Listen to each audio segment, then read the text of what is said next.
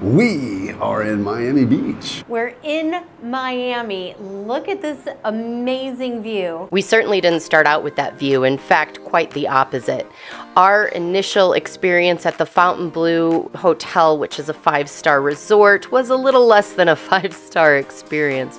But come with us because we're going to show you how it got turned around. We're also going to take you on a tour and give you our honest feedback on this resort.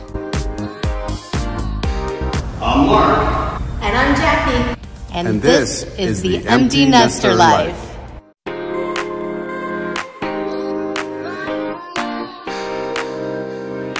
We flew into Miami's hectic and crazy airport, finally found our way to our luggage, and was able to catch a cab ride over to the Fontainebleau. According to their website, the Fontainebleau Hotel is an historic and architecturally significant hotel, offering luxury style and glamour. So our expectations were, quite high. When we checked into the room, started kind of rummaging around a little bit, it appeared nice at first glance. However, as soon as we started to settle in, we found a lot of issues. The main issue is it was just dirty. There were sticky substances and hairs and stuff you really don't want to find when you first check into a hotel. And so we were going to head downstairs and complain, but we were starving. So first on the list, we went and explored the hotel a little bit to find a restaurant. We are exploring this hotel right now. We're clueless. We found the spa, the gym, the pool, a lot of the great things about this hotel. Now, it was later in the day, so pretty much everything was closed down by the time we were exploring, but it looked beautiful. Nice. Atlantic. And look at it's blue.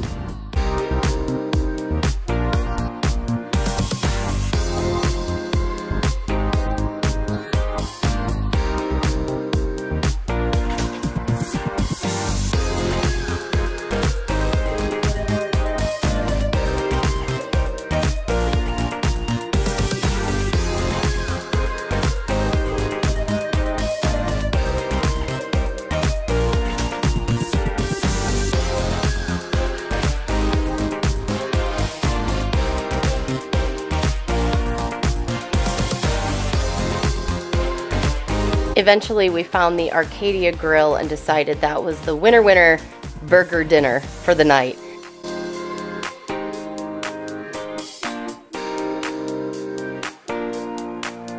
The food and service were excellent at the Arcadia, needs to be said, but definitely overpriced. $176 was the bill for 2 burgers, a salad, and a couple of drinks. Shut the front door. After dinner, we went to the front desk to complain about our dirty room. They didn't have anybody to send up to clean it and unfortunately couldn't move us for the night. But they did say to come back in the morning and they would take care of us. We decided to go take a walk on the beach before heading to bed. And every now and then, you run into Jacki.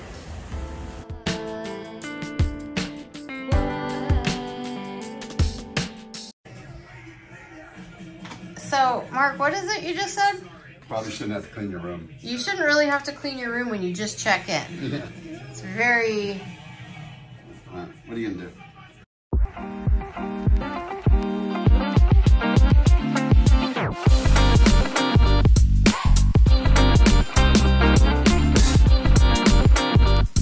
You figuring it out? I'm trying, yeah. Sign up for an account if you don't already have one, which of course we don't, because we don't live anywhere where there's city bikes. At first, we were just going to grab the city bikes. And then we remembered that the hotel actually had bikes and that you could use them free for 2 hours. So we did. There's Jacki back there. She's trying to catch up to me. She's doing the best she can, but she's much slower than I am, of course. Kidding. We rode down the bike path all the way to Ocean Drive through the Art Deco district, and then we stopped for breakfast at the Cafe Americano. If you're looking for a breakfast restaurant in South Beach, we definitely recommend it. Food was excellent.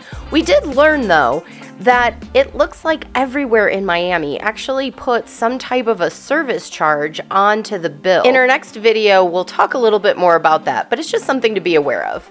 Where we were staying was around 44th Street, so to get down to South Beach, it's around 15th Street, and that's where South Beach happens. And South Beach is known for its beaches, the glamorous scene around these happening night spots, not that we hit any of them. Lots of celebrity chefs. There's chain stores and there's indie fashion shops. Hey, it's a really fun thing to do. White sand beaches, the water is super warm, it's clear, so it looks really clean. And there's plenty of room on these white sand beaches. So people watching, pool parties, we didn't do one. I understand there's famous there for pool parties. South Beach was beautiful. It was well kept. It wasn't dirty or anything like that. There was a park down that main area. And it was it was a really good time just to ride our bikes, check out the people. People watch was great. And then turn around and ride home. We had such a fun adventure using these bikes, heading down to South Beach, but you know what, now it's time to head back to the hotel. It's now past checkout time, which is when we were told to come back to the front desk to see what the hotel could do to make things right regarding our room. And this is where our experience starts to really turn around. We were greeted by the manager who said, listen, how can we make this right? She said, this is your moment, so go ahead and ask. She said, this is your moment, and I hear a soundtrack coming up behind me. What was your name? My name's Brianne. He's amazing. She's giving us champagne moments. Well, yes. Jackie anyway. Jacki's moment. Now you're going to be on our Empty Nester Live. Wait, will you please say that again? No, it's for her. It's for Miss I'll hold Jacki. it for her. This is Mr. Jacki. I'm Mr. Jackie. And this is for Jackie. Correct. Cheers. Brianna actually hooked us up, moved us into not only a better room, but even a different tower. We headed back to our room, packed everything up that we had already unpacked, and waited for the bellman to come and help us get moved over. Packing up to a new beginning. This experience just got completely turned around. You have to see this room. Brianne, I hope you watch this. You hooked us up. You. You. We're moving on up. Hold on.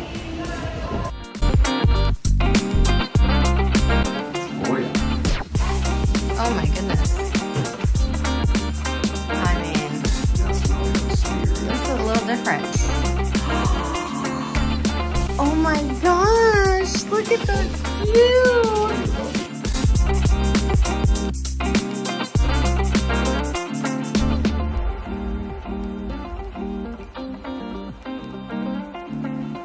We got a little kitchenette and a sitting area.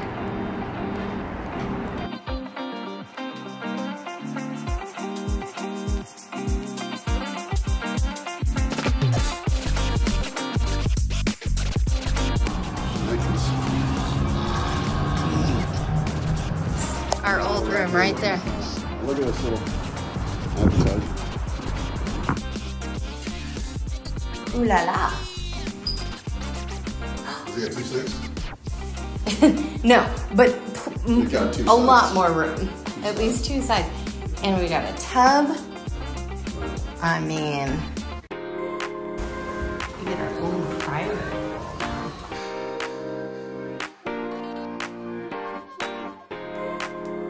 I'm right now trying to just hang in there because I'm really hungry.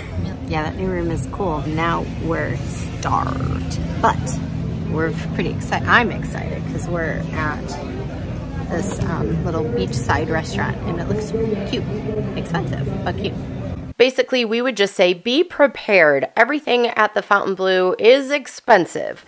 However, after checking out a little bit more of Miami Beach, we learned it's pretty much the entire area. For the rest of the day, we hung out on the beach before going to our opening event for the convention that actually brought us to the Fontainebleau in the first place. So this is the make your own lipstick area. And Mark wanted to know Where's the transmission rebuild area for the guys? If you guys got lipstick, I want to know where we're rebuilding those C6 transmissions. Okay, so no transmission rebuilds, but they did have hand-rolled cigars. Oh, yeah. She likes it. Thank you. Makes her life easy. Look at, There's the Realty ONE Group party right now. What are we doing in Florida?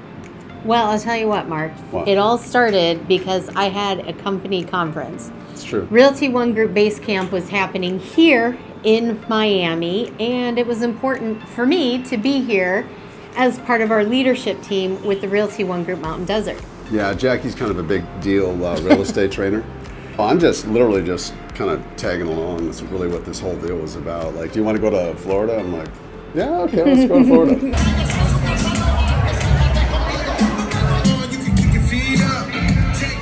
You just bow your heads with me for a quick prayer. Heavenly Father, we just thank you, Lord, for this day.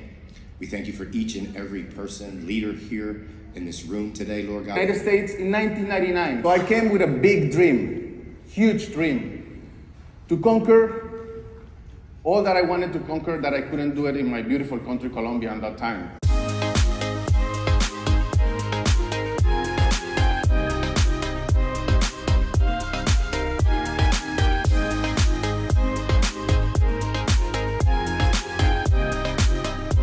Food first. Food.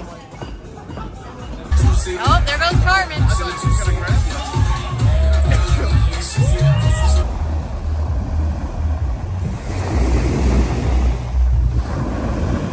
We went to Tampa on a Friday, hung out there till Monday, actually. Yeah. Then we flew from Tampa to Miami, which if we had to do it over again, I think we would have just kept our rental car and drove here, honestly. 280 miles. By the time you have to get to the airport early, you have to check in, you check your luggage, you do all the things. Yeah. We literally could have driven it and it would have been fine. So whatever. It's all good. Now we know.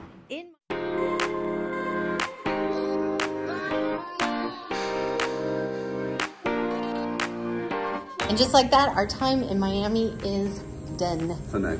Check it out. 7:30 in the morning and leaving Miami, headed to the airport. We're off. So in the end of the day, what is our impression of the Fontainebleau? Honestly, Mark and I aren't mega resort type people. We usually only stay at them when we're there for a convention. But in this case, we're really glad we had this experience. If you want to stay at the Fontainebleau, here's our recommendation. Definitely splurge for the upgraded room. It really enhances the experience. Also, make sure you've got room on that credit card because you are going to spend a lot on meals and some extras if you really want to get the most out of your stay there. Overall though, it's a great property, beautiful beachfront, lots of amenities, and of course, it was the staff and the people that really kicked it up a notch. Breon, we can't thank you enough.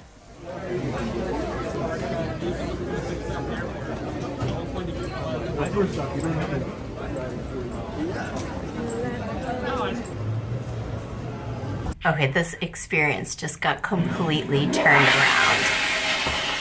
And of course he flushes the toilet right then. Let's do a take two.